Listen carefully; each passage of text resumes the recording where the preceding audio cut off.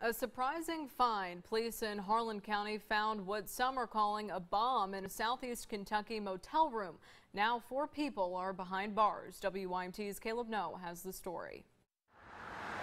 Police tell us it started when they noticed a woman passed out on the side of Highway 119 on the outskirts of Cumberland Friday. A male was with her also, and they started explaining that they come from a room over to Plaza Motel.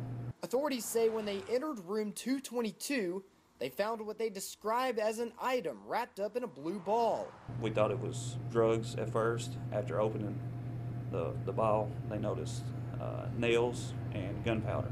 Now, Chief Williamson stopped short of calling the item a bomb, but said it was some form of an explosive device. It could go off with an ignition source such as a lighter or any flame. Not to mention, police say they also found several syringes in the room.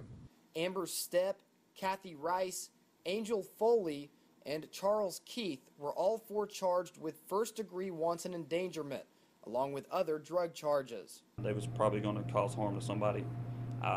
There's drug deals that go bad. They might want to harm. I think they had confrontation with one of the staff members down there the night prior, her locking them out of the room. The inmates declined our request for jailhouse interviews. In Harlan County, Caleb Noe, WYMT Mountain News. Motel managers chose not to speak with us about the incident.